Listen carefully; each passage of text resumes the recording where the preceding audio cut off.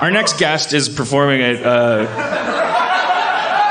clubs and colleges all across the nation. Please welcome Eddie Pepitone. Hey!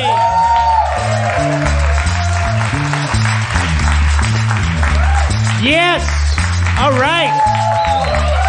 Follow that. Follow that. Follow that. Hi, Spencer. Oh, I can see Hey, Spencer man. now. Hi, Spencer. Oh. Hi, Edward. Hello. Edward. Hello. Edward, how are you? You look great, man. What's going on? What are you doing? I'm doing stand-up right here, actually, every Wednesday night. I'm doing stand-up all over town. I'm exploring stand-up, you know. Because a lot of people think stand-up is just set-up punchline. I think it's an enormous cry for help. And it's tricky to make that funny, you know, but just put my id on stage and kind of try not to be embarrassed about it. How old were you when you started stand-up? How old was I? Yeah, how old were you? 57. 57. You started? No, started? I'm kidding. No. Boy, that fell flat. Hi, everybody. Fuck you. There you go. How is this room for stand-up? You've been doing it here for several sets, so like it's got to be awful, right? Like high ceilings and Well, everybody says the high ceilings, but I like it. I like it, actually. I don't know if it's just the vibe of the place. And as far as stand-up goes, it's not so much what counts as high ceilings, but who is in the audience. Right. You know what I mean? I mean, at this show, it's been fine because if it's a big giant room with high ceilings and then there's like 200 people, okay, so it's like a town hall or whatever, and also I'm not doing stand-up. So, but I wonder, about people. But I want to let you know, and I could do this off stage too, but I don't really have anything to talk about on stage. But we're putting the money that we make off of the ticket stuff here. We're working on making like kind of convertible, adjustable things. Oh, really? Like fine-tune the acoustic and optical experience. Make it more intimate. Yeah, I want this place to be able to do a show with 30 people in the audience. You know, that's perfect for me. Yeah. That's a little much, 30, but if you could get it down to 15, 20, that would be perfect. But then from what I understand, music is like, it's like, oh, yeah, no, fucking do it in a big giant warehouse. That's best for music. So I want to be able to like hoist a chain and make it conducive to a punk band because I'm so enthusiastic about the music scene. Me too. I'm up on all, every punk band there is. What's your favorite punk band?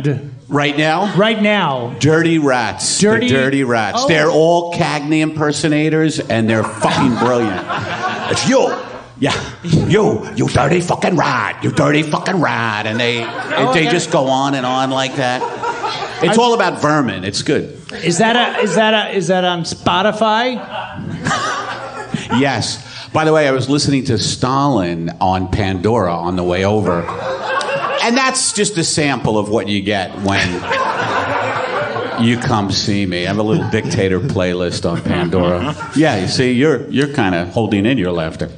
I'm holding in my laughter. Yeah, I'm just no. I'm thinking of what I'm going to say next. That's why I'm a bad interviewer. What I've heard because you're doing these shows here. Like this is no different from anywhere else you're doing shows. I'm sure you're like I feel like one of the cool things about you is that you're like you've got your strong material, but then you're Eddie Pepitone. Like you just like I'm Eddie Pepitone. If you go off the rails, it's kind of that's what I do. That's what I like to do. I've been getting into these riffs about the hurricanes. I want to try to provoke what's that? I want to provoke a riff, but I know that won't work. Like if I announce that as my goal. I mean, I could. I was just getting into like the ghoulishness of the coverage of the hurricanes. First it was Harvey and how I get attracted to the hurricane, like following the hurricane, like they get to it early. CNN, the Weather Channel, and they're just fine. And they're like, look at this fucking. They don't say fuck, but they're like, look at this fucking. That's not a good face, by the way, to be like, yeah, that's better. Holy shit! I looked over at Rob. You look like God. Not another hurricane story. It is kind of insane in general. The storm stuff, that stems from like just this general thing where your local news, if something happened at a school, someone stabbed someone with a pencil, and the school behind me, like they take the van out, the satellite dish goes up, but it's like no one's getting stabbed now. They're just right. like there's just rows of white vans, and there's all these people, and they're just at the place where the stabbing took place. Like that, there's absolutely zero chance that it's going to be important to be at that location in a journalistic sense. Like nothing's gonna like this one's not gonna. It's never. There's not even an example in history of like oh we just kind of do that because you never know. No, there's nothing to never know. Like there's not like I found an eraser. I found a clue, ladies and gentlemen. That's the police's job. You're not out there for any reason. But then and then the storms happen, and it's just people being blown by wind. But it was hilarious because when the storms happen, the weather, and they live for this. What I hate about it is that they're always like, be safe. They're always like, please, be safe, and oh my God, I hope this hurricane doesn't hit land. But it's the opposite. I mean, it's they love it. They love it because it's just a spectacle, and that's what news media is about. That's what the whole world has become about. It's all spectacle. Hold on, it's all. You wanted to provoke something. Yes, I wanted Let him talk. Let him talk. For Christ's sake, let him talk. For once. And I masturbate too. Don't get me wrong. Yes. I still run home and do it. But I mean, they're always like, be safe, and they're like, nobody should be out here, but they are out there, and it's hilarious. Nobody should be out here having fun but me, Jim Cantore. It was very funny. This guy Jim Cantore is apparently like it is very funny too that he's like the dean of TV meteorologists, for whatever reason. The dean of TV. You know what I mean. Like people refer to him like, what does Jim think about this storm? What does the dean think about this meteorology? I think he said the king. I don't think he ever said the dean. You never said the dean. I did. Did you say the dean? Yeah. Okay. All right. Well, no. Oh shit! Oh no! Oh no! What did I? Right. Oh, you were going to correct me, and you were wrong. I was trying to help you. Wrong. I was trying to help you. These people, they're stupid. They are. Go fight. You're stupid. You're stupid. You didn't hear what he said, and you're closer to him. That's not making them any smarter, and I was trying to help you and made a mistake. You're revealing that you're a bad person, too. I thought that you needed help and helped you. Don't fight, Mommy and Daddy. Don't fight. I don't believe you. I don't believe you. You don't believe I don't believe you. You thought I was trying to capitalize on your weakness? Look what you're doing. Look what you're doing. I have my nice hat on and you're fighting. I know. It's not your fault. It's not your fault. Thank you. Now I feel. Go ahead. I never got that when I was a kid. It's not your fault. So the dean of meteorology.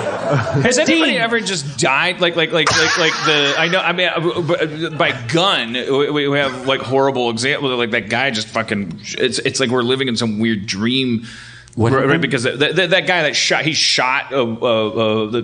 news crew while they were doing the news, and like that happened recently. It happened a couple of years ago. Yeah. Oh, a couple of years. Now that to me, that's good news. Like that is good news. That's real. That's really happening.